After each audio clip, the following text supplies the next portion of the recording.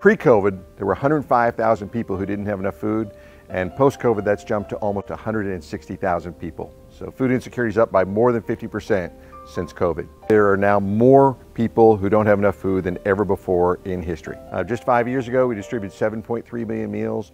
Now in the past year, we've distributed over 20 million meals, and it's up even more since COVID. People who have never needed help from a food bank or a food pantry before don't know what to do. And what we're telling those folks is if you need food, please come see us. That's why we're here. Don't hesitate. Don't think it's for somebody else. Don't think, oh, that it's not at the end of the rope yet. If you need food, please come see us.